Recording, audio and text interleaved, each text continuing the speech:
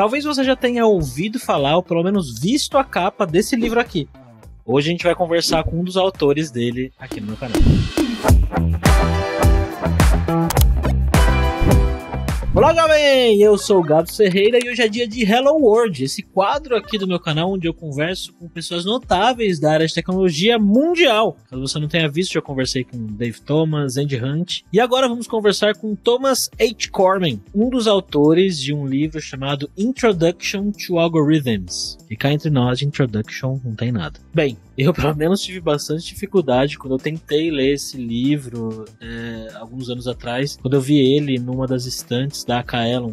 Kaelon, caso você não saiba, é uma empresa do Grupo Alura, que foi onde eu comecei dando aulas. De qualquer forma, esse livro é considerado um clássico da área de tecnologia, influenciou muitas pessoas pelo mundo, e aqui no Brasil também. E eu conversei com o Thomas sobre a vida dele, sobre motivação para se envolver com esse projeto, com esse livro, as inspirações dele, e o que é que o Thomas faz hoje em dia. Eu confesso que eu fiquei um pouco intimidado quando o Thomas aceitou meu convite, porque ele foi a primeira pessoa que topou fazer o Hello World. Esse vídeo foi gravado faz um tempo já, você vai ver que meu cenário estava diferente, minha cara estava um pouco diferente também. Eu fiquei um pouco intimidado porque, poxa, conversar com uma pessoa da área que escreveu algo tão influente é foda, né? Mas ele se mostrou ser uma pessoa muito simpática e legal. Bom, chega de enrolação, vamos lá para essa conversa.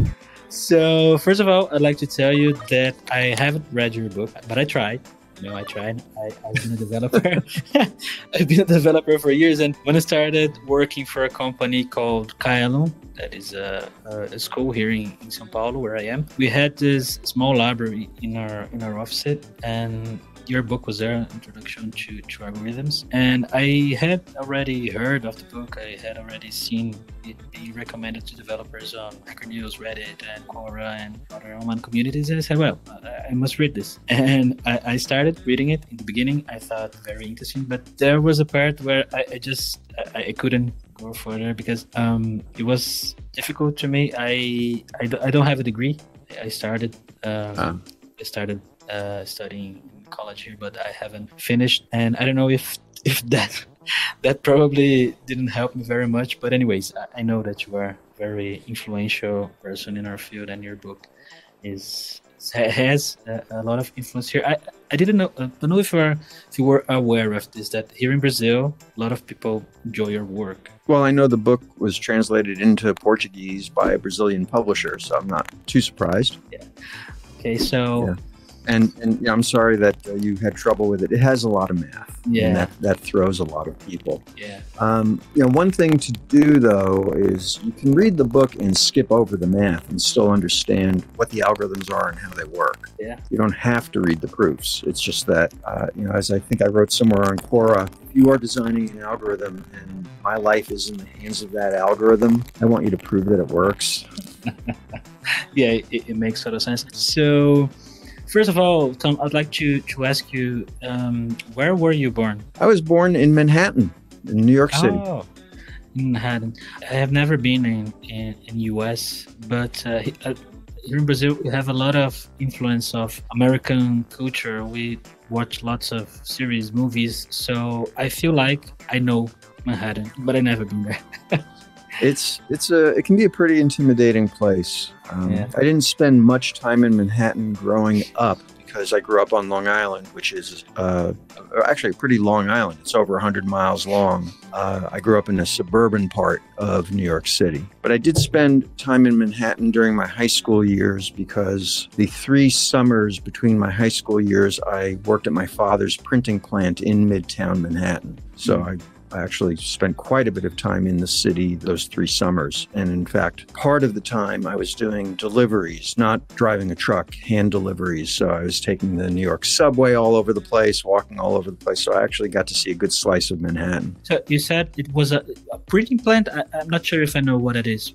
So my father was a printer. He did offset printing. The term is lithographer. And he was a commercial lithographer. So people didn't just come in off the street and have something printed. He printed things for commercial accounts. And actually, a lot of his printing was done for other lithographers. They would have something that they just couldn't do, and his plant could do it. Oh, okay. And how old were you when you worked with him? That would have been, I was 15, 16, and 17. It was, when was that? That would be 1972, 73, 74. A little bit after that, you started studying in college already, because nowadays things are very different when you talk about tech, right? When you talk about studying tech, and it was very different back then. When was the first time you saw a computer, you used a computer? The first time I used a computer was in my high school. My high school actually had a computer, an IBM 1130 with 8K of core memory, actual magnetic cores. I have a memory just like that in my office on campus. It's a 4x4 foot panel. You can see the individual 65,536 little magnetic cores on it. I wrote code in Fortran in high school in 1973. I wrote a couple of big programs, one to divide polynomials. I don't know why I wanted to do that, but somehow I thought that was important or interesting. And then a program to simulate baseball, a baseball game. And that did not fit in the 8K of core memory. The system tried to overlay code, but it just would not fit. And the way that input and output worked was that I would sit at a key punch, type a bunch of cards, feed the cards into a hopper, and output would come out on a line printer. And a year later, when I went to college, it was the same deal. I'd have to go to a big room with a lot of key punches, make a deck of cards, feed them in, and sometime later, output would come out on the line printer. Why were you writing Fortran in high school? Was everybody doing that? Were you studying that in high school? So at my high school, let's see, some of the kids were writing BASIC. Little did I know I'd become a professor at the school that created BASIC. Some were writing Fortran, and I think there was maybe one other language that people were being taught. But the kids who were more advanced were taught Fortran. Okay, so you were one of those kids. Yeah, I was actually the salutatorian of my high school graduating class, meaning that I had the number 2 GPA out of 819 in my graduating class. Not bragging or anything, just stating. No, sure. But how did you decide you were going to follow this career? And what was the name of the course you got into college back then? When I got to college, I went to Princeton. And when I got there, I was pretty sure I was going to study either electrical engineering or computer science. I wasn't 100% sure, but I was pretty sure. And in fact, I almost didn't. I was an engineer. Those were done through the engineering school, and I had to take the prerequisites for engineering. I'd already placed out of chemistry through the AP exam, but I had to take a year of math and a year of physics. And I did not like those courses. I didn't do particularly well. In fact, in the math course, my freshman fall, I got a D on the midterm. And I'd gotten a math award in my high school, but I got a D on the midterm in linear algebra. And I just wasn't really very happy with these courses. And the only course that I was liking of the technical courses was the introductory computer science course, where I got an A+. But there was one other course I was taking that I really liked, and that was History of China and Japan to 1800. Oh. And I came this close to switching to East Asian Studies as my major. But I decided to stick it out and just blow through the prereqs as best I could. And so I did stick with engineering. And I also took an electrical engineering course, the introductory electrical engineering course, and it was nothing like I expected it to be. I thought it was going to be, how do you hook up resistors and capacitors and inductors to make a circuit? Because that's what I'd seen was circuits with those elements. It was nothing about that. There was something about resistors. I don't remember anything about capacitors being there. I don't think there was. Certainly nothing about inductors.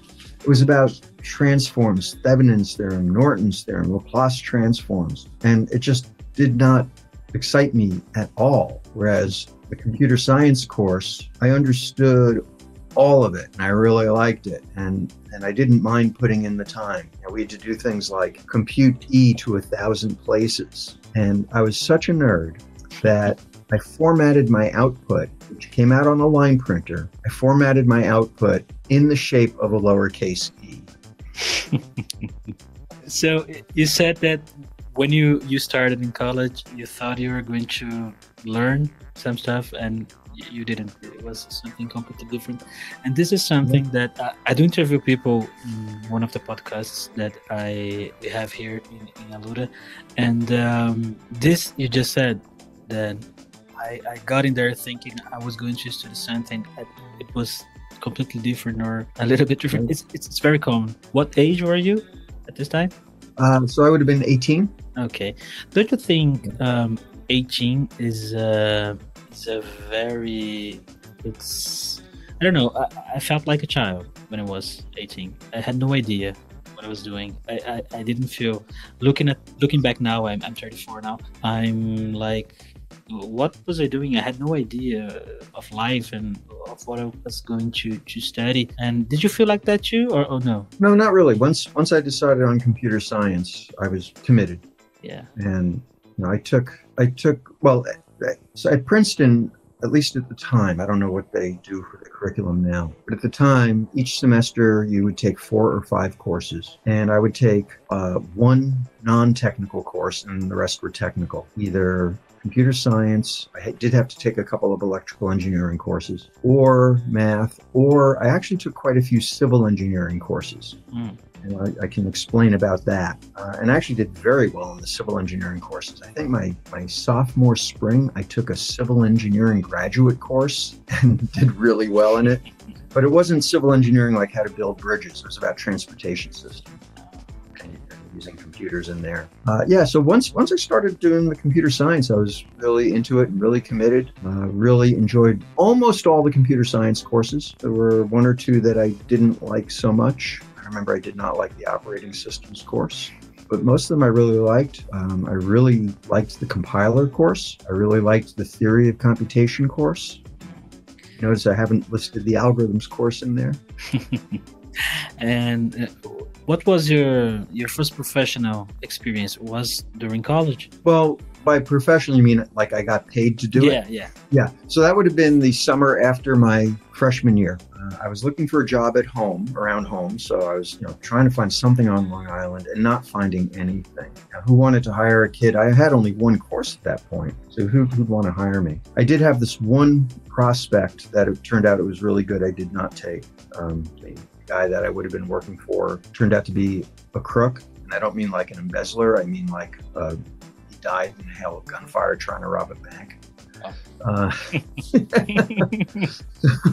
it was a good thing I didn't take that one. So I went to the professor that I had taken the intro course from, and this is a name that you might recognize, Jeffrey Ullman, who has written a lot of computer science books, including the famous Dragon book, the compiler book, textbook. Oh, I do know the book. I didn't remember his name. Yeah. He wrote quite a few books. In fact, he wrote the algorithms textbook that I learned from when I took algorithms, design and analysis of computer algorithms, A.O. Hopcroft and Ullman. So I went to him and I asked him, do you know of anything on campus? And he said, well, I don't have anything, but I heard that Professor Mike Lyon over in transportation program within civil engineering is looking for a programmer. So I went over there with Professor Lyon and they hired me. And that's where I spent really all my out of class time for the rest of my time at Princeton. I actually didn't do anything with the electrical engineering and computer science department, except my senior year I was a TA for a course. But all the other work I did was for the transportation program. So that first summer, we were using the language APL. Gabs, you ever hear of the language APL? APL, I'm not sure. Let me Google it. APL. Okay. Well, I can tell you about it. Okay, please. So APL stood for A Programming Language.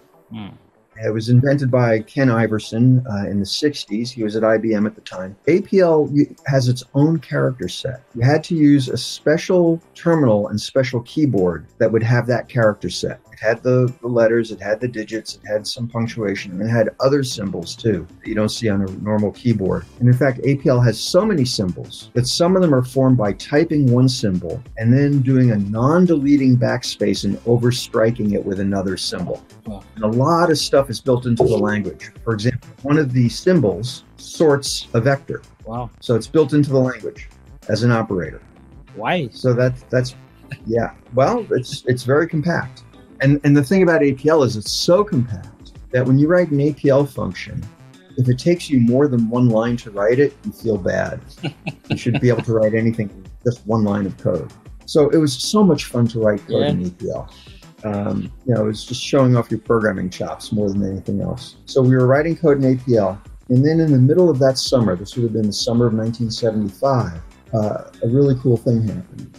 At least cool for us, the transportation program. There was a big railroad in the northeast of the United States called the Penn Central Railroad, and it had gone bankrupt. It was being reorganized as a whole new system called Conrail. And the federal government was trying to figure out how to organize Conrail.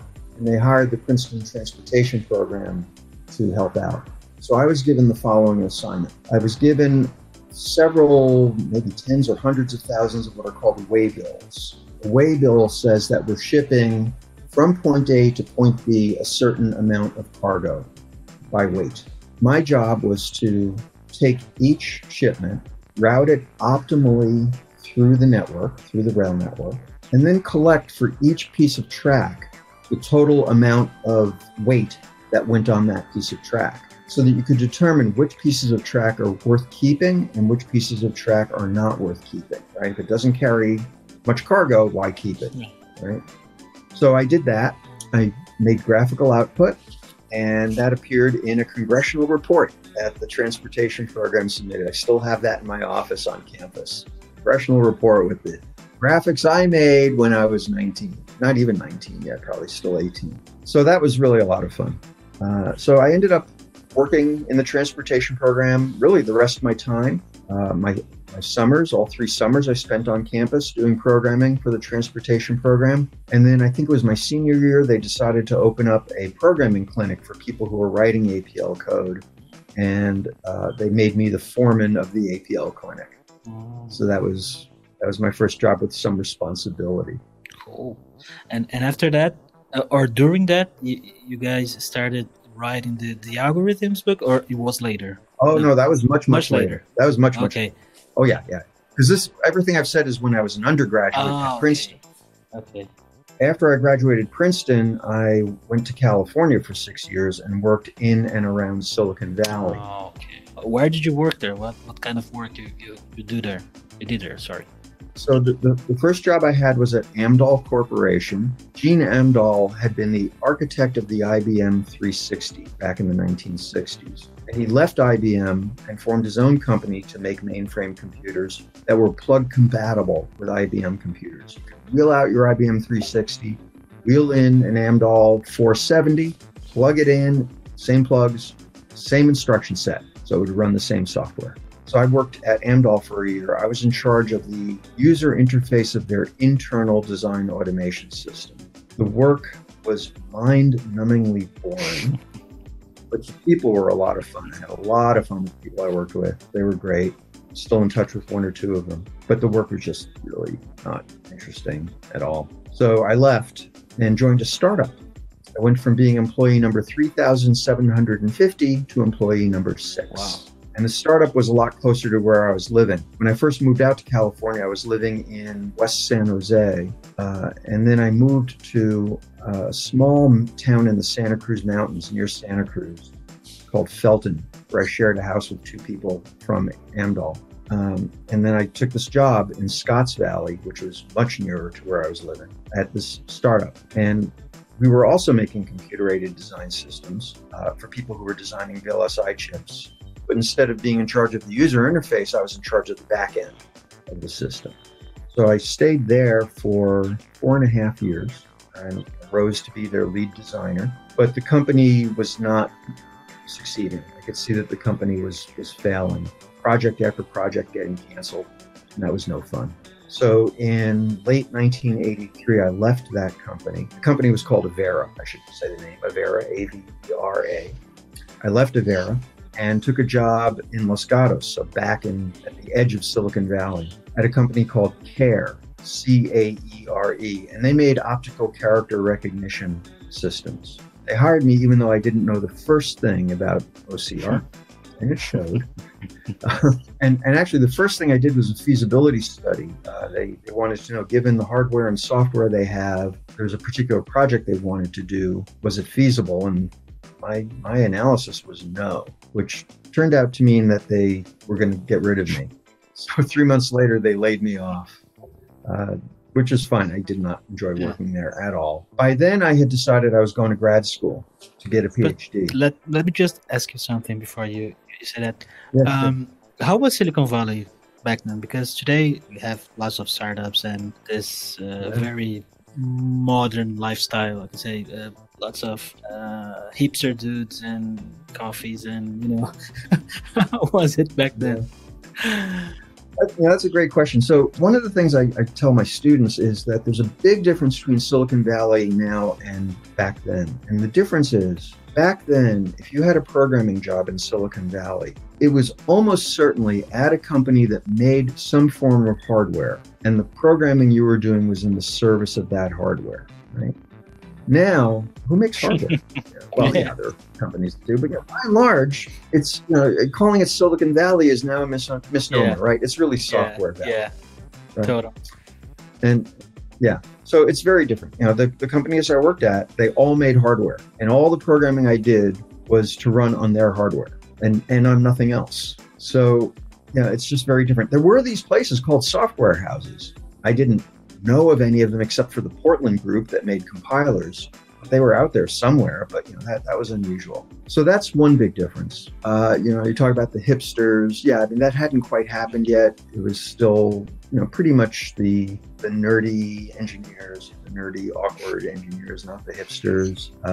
Not quite the restaurant scene that you see now. There were some good places to eat, but not like you see now. It was crowded. There was a lot of traffic, but not like you see now. It's a lot worse now. It was bad then, but it's a lot worse now. Yeah. It was an exciting time, but even though this would have been the late 70s, early 80s, I knew people who talked about the old days, like when it was really just first getting started in Silicon Valley. So, I didn't feel like somebody there at the beginning. I do now, but at the time I felt like, well, there are people who've been here for a while already. Another thing I noticed was that there were a lot of places named after what used to be there before they took it down and developed it. So there'd be like a shopping mall called the Prune Yard. Right? Well, I guess there were plum trees there before they took them down and turned it into a mall. So there's quite a bit of that. Cool. Yeah, it's very nice to get this perspective, because I have no idea how it was, but nice. So after that, you were saying that you decided to get a PhD, right? Yeah. I applied to PhD programs in 1983. I actually applied to PhD programs my senior year of college, and I got into all three that I applied to, but I decided not to go. I was burned out on being a student at that point. And one of the places I applied to and got in was MIT. And when I applied to them again, I was not expecting that they would take me again, but they did. So in 83, I applied to PhD programs. I applied to 4 of them. I got into 3. And it's funny, the one I did not get into was Stanford. And the reason that's funny is I mentioned Jeff Ullman before. He had left Princeton in 79 and moved over to Stanford. And I drove up to Stanford to meet with him and ask him to write me a recommendation letter, which he agreed to do. And yet the place where he was the one place I did not get in. So when I left CARE, the company doing OCR, that was in February. Well, not that I left it. They asked me to leave. And I knew I was going to go to grad school. I didn't know exactly where at the time, but I needed a job for 3 months to fill in the gap between February and the summer when I would move to wherever I'm moving to. So I ended up going back to Avera, the startup. In the 3 months I'd been gone, they'd laid off just about everybody except for the software group. And the person who'd taken over my project had left. They needed someone who knew what I knew for 3 months, and I needed a job for 3 months. So I went back. And it was great. It was great. I had a lot of fun there. I didn't have to lie to them about anything. They knew what I was going to do. And in fact, once I knew I was going to MIT, the president of the company had gone to MIT as an undergraduate. So he was very happy that I was going to MIT. And he even gave me a little bonus when I left for the final time. Here in Brazil, we know MIT, but we have no idea how it is to be there, to study there.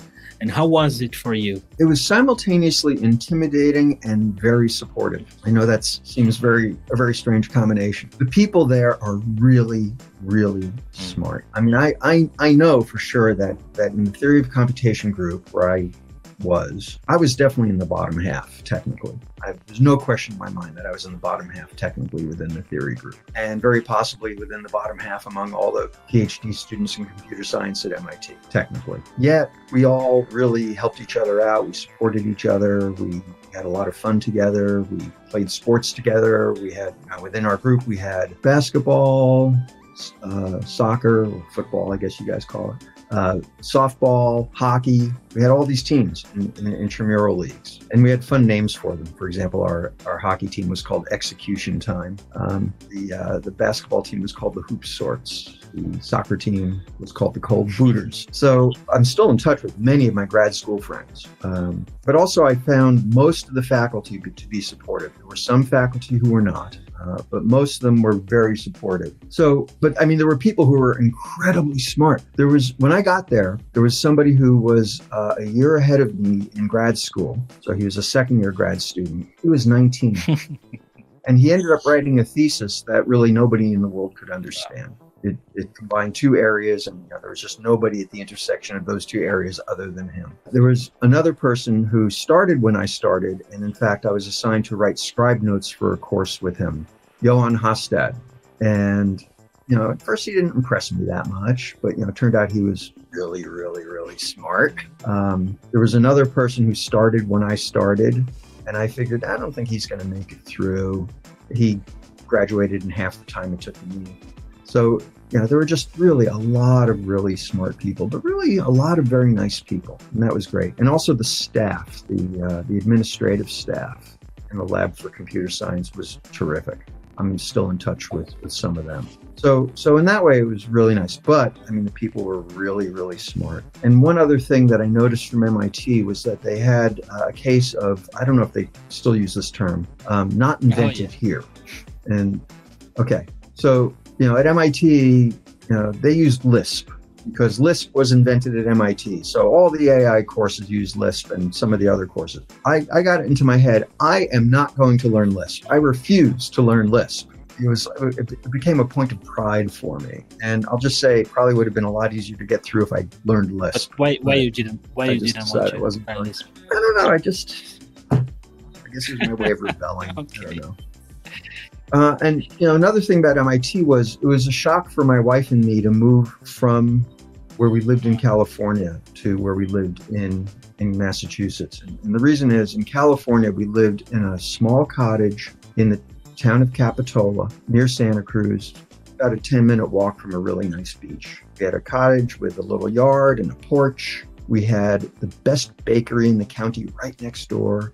It was terrific. When we got to MIT, we were living in a 30-story high-rise for married graduate students. We lived on the 15th floor, and they had corner apartments and middle apartments. We were in the middle, so we didn't get any flow-through ventilation. We were facing right into Kendall Square when 4 major construction projects were going on right outside our window, including they were redoing the stop for the T, the subway. So the street was ripped open. They were pile driving for the Marriott Hotel before 7 a.m. Didn't matter how late you were up the night before, you were up when they started pile driving. So we did not enjoy our first couple of years in Boston. And another thing that we did that was our mistake was we kept trying to turn it into Santa Cruz. We tried to do the things that we enjoyed in Santa Cruz, and that just didn't work in Boston. We'd go to the beach, but the beach sucked around Boston. And we tried to go hiking around Boston. Hiking sucks around Boston. So eventually we learned, all right, look, if we want to hike, we have to go up to New Hampshire to the White Mountains. It's a longer drive, but it's worth it. So just the adjustment from living in a nice little beach town to the high rise in the big city. And I didn't even mention about the cockroaches and the rats, just adjusting to all that.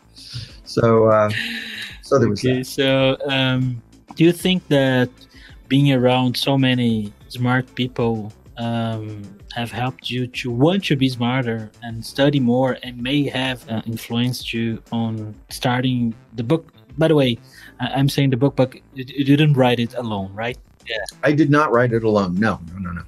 So yeah, let me tell you how the book came about. So when I got to MIT, I already had an outside fellowship. I had one from the National Science Foundation. These are graduate fellowships that are good for 3 years. They don't have to be 3 consecutive years. You would typically use it in your first year, So what I did was I used it for my first 2 years. And at MIT, if you did not have a master's degree, you had to get one along the way to your PhD. So my first 2 years were really doing my master's, which included a thesis. And the advice I got from people was take year 3 off from your fellowship because you're so burned out from your thesis, you're not going to make progress anyway. Why burn your last year when it's not going to do you any good? So I took that advice. So I had to either be a teaching assistant or a research assistant, a TA or an RA. So I was assigned as a TA for MIT's undergraduate algorithms course, which goes by the lyrical name of 6046. Right, at MIT, they number everything, buildings, the courses, right, everything. And the professor for the course was my advisor, Charles Leiserson. So I was actually an extra TA for the course. Normally that course would have had one TA, but I was an extra TA, and I was what was called a course development TA. So I wasn't supposed to work with the students that much. It's not that I wasn't allowed to, but my job, my main job, was to develop material. And in particular, I would go to the lectures.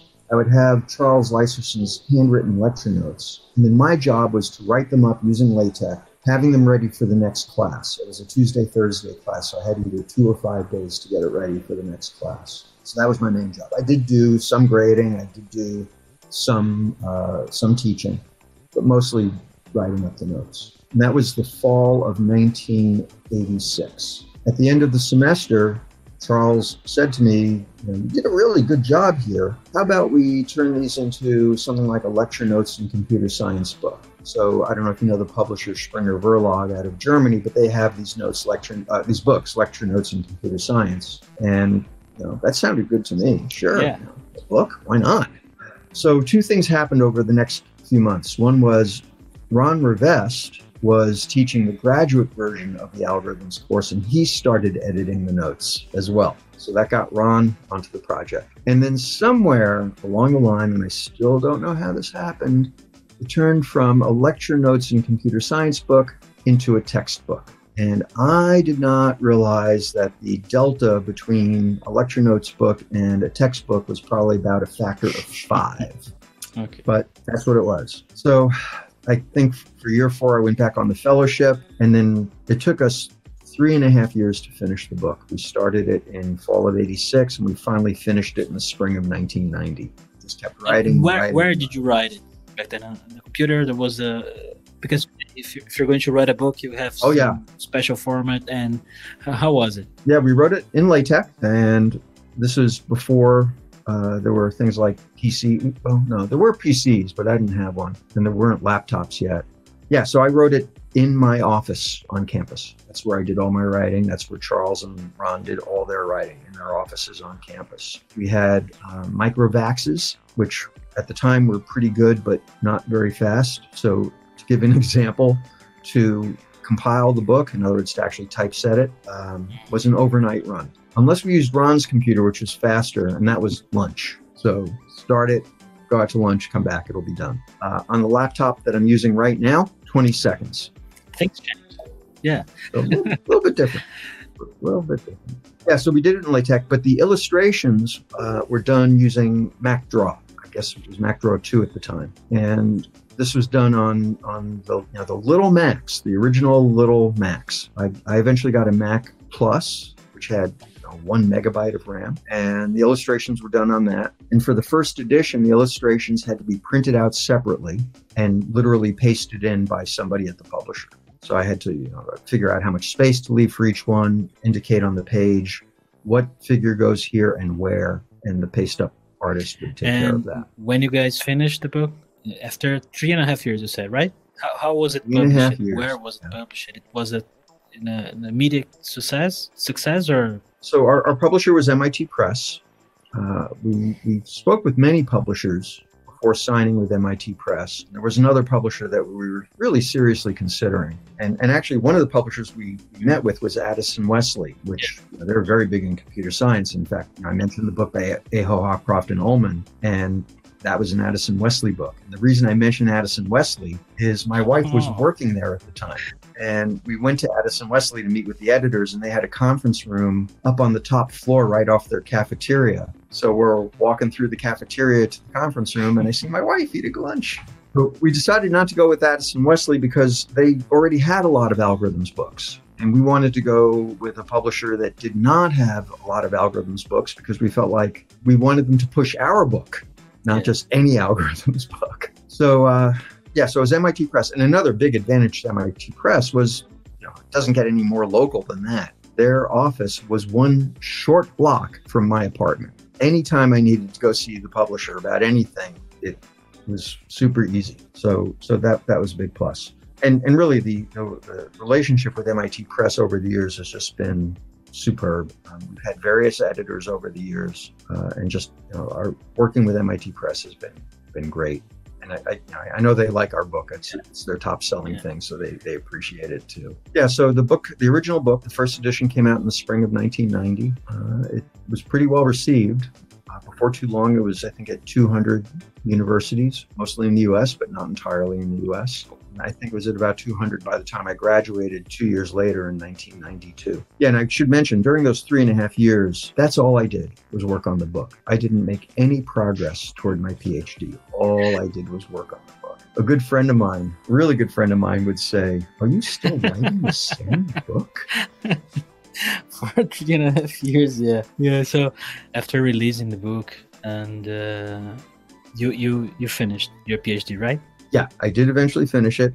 My thesis was on virtual memory for data parallel computing. So it was about how to do algorithms on parallel disks. It was inspired by a paper by Jeff Vitter and Liddy Schreiber that had appeared in Stock, one of the big theory conferences. And I just took their model and did some additional research on it. And that was really the basis of my research program for many years. And when you started being a teacher at university, it was long after that? No? So when I graduated in 1992, I went to Dartmouth. So by the time I graduated, I had a job at Dartmouth. So we moved up here in September of 1992. I finished my thesis. Actually, I defended after I moved here. A few days after I moved here, I drove back to Boston to defend. And so my first course at Dartmouth was a graduate course, really on my own research. I had 4 students, but one of them ended up being my first PhD alumnus. Nice. So that worked out. And since then, what have you done? A lot of stuff, I guess. Oh, not much in the last 28 years. What have I done? Well, let's see. 2 more editions of Introduction to Algorithms, with a 4th edition really well along the way. Most of it is now in the hands of our copy editor, Julie Sussman, who I have to give a shout out to. She is just the best. She is great with the technical stuff. She's great with the writing, and she is a real stickler. So Julie has just started working on copy editing. Most of it, there's still a little bit that we're still working on. And I'm working on the instructor's manual right now, which is huge. The instructor's manual at the moment is almost 700 pages. I think by the time I'm done, it's going to be 800, and it has lecture notes and solutions. And it's not available to you if you're not an instructor who has adopted the book for course use, so don't look for it. I've taught a bunch of courses. I say 62 or 63 courses. So I'm now semi-retired. I'm done teaching, and I will be officially retired at the end of the calendar year. So on January 1st, 2022, I am unemployed. And I gave a last lecture, which anybody can find on YouTube. Just search for Cormen last lecture. And there I talked about how many courses I taught. And I forget if it was 62 or 63. And I estimated how many lectures I've given. I think it was like 1,770, something like that. I didn't count. That was just an estimate. So I've taught quite a bit. And what I'm most proud of in my teaching is that I taught the introductory computer science course 25 times. Most people don't like teaching introductory courses. I loved teaching the intro course. For one thing, I just got to know a lot of students that way. And there are a lot of students who I've gotten to know very well over the years, one way or another. I've been to their weddings, kept in touch with them. There's one student, she and I have the same birthday. So, we always wish each other happy birthday. We talk about our birthday. So I stay in touch with a lot of my students. But I also enjoy, for lack of a better term, the evangelism of teaching the introductory course, getting people enthused about computer science. There are so many people who take the course not expecting to major in computer science, and they take it and they love it and they end up being majors. And that includes the student I just mentioned, but other people too. One of them is a vice president at Google now. So quite a few people. And there are some that go the other way. Now, there are some people who are like, when I took my electrical engineering course, and it wasn't what I thought. There are some that take the introductory computer science course, and maybe they think they're going to be making web pages or games, and no, they're not. And they're disappointed, or it just turns out to be too hard for them.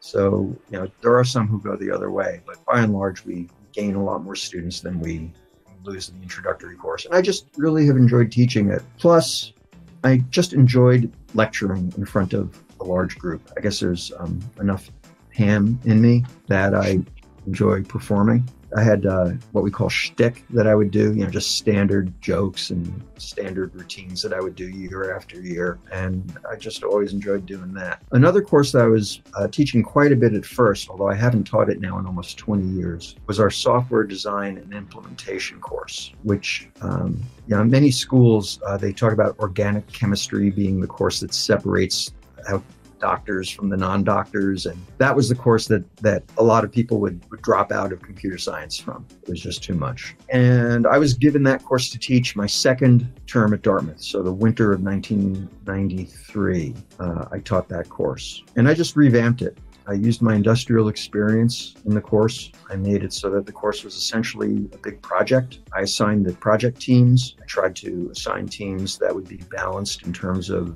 the ability, but also I tried to do things like keep friends apart, figuring that would avoid cliques. And also this way, you can only make friends, you're not going to lose friends. But in terms of industrial experience, I had the students write functional specs and design specs. I gave the specs orally and they had to write it all down. And the project was designed so that I knew that they would design really poorly at first. They would over-design.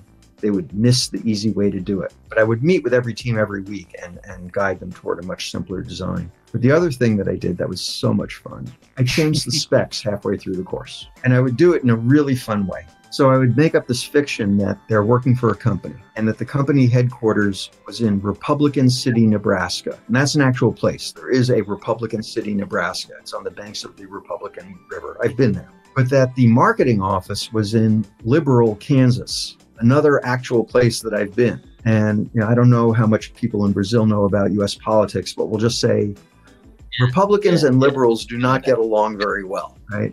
So I would tell the students, gosh, the people in Liberal and the people in Republican City don't necessarily see eye to eye. And I would just leave it at that. Then halfway through the course, I would have a lecture where I knew I didn't have enough material to fill out the time for the lecture. It was a 65-minute time slot, and I had maybe 20, 25 minutes of material. So I'd finish that, and then I would just start telling stories from my time in industry. I'd do that for a few minutes. And then a student would burst into the room, not a student from the course, a student who I had arranged to do this with. A student would burst into the room and say, I just got off the plane from Republican City. There are changes to the project. And I would argue with the student, no, you can't make changes. They've all been working so hard. And of course, I would lose the argument. And then the student would announce it. Looks like you're going to miss teaching, right? Yeah. What I miss is the students. I actually don't miss conducting a course as much as I thought I would. And that might be because I have something else to keep me occupied, mainly this new edition of the book. But I miss the students. I really got to know a lot of them. And it's making me sad that there are students coming into Dartmouth that I don't know. And do you write code in your free time? I write code in the service of the book. So I might write some scripts to automate some processes. For example, with LaTeX, it tells you when you have a line that's overfull. In other words, it's extending into the margin. But a lot of the overfull lines that LaTeX tells us about are not problems at all. They're illustrations that it's okay that they're overfull. So I wrote a script to just go through the log file from LaTeX and tell me about actual overfull boxes. So, things like that. But also a lot of the new material, I write code to verify that it's right. Or I write code, maybe not to verify that it's right, but to help me generate examples. And these days, it's all in Python. I was going to ask about the language. Okay, Python. So do you have a favorite programming language nowadays or something like that? Oh, APL. but but nobody uses it. And I guess I didn't make it clear. You can't read it. It's write only. You can't read APL code. I mean, these days I like working in Python. There were issues with teaching Python because you don't declare types. When I'd be sitting with a student, I'd say, what type does this variable have? Or what type does this function return? First of all, half of them wouldn't even know what I meant by the question.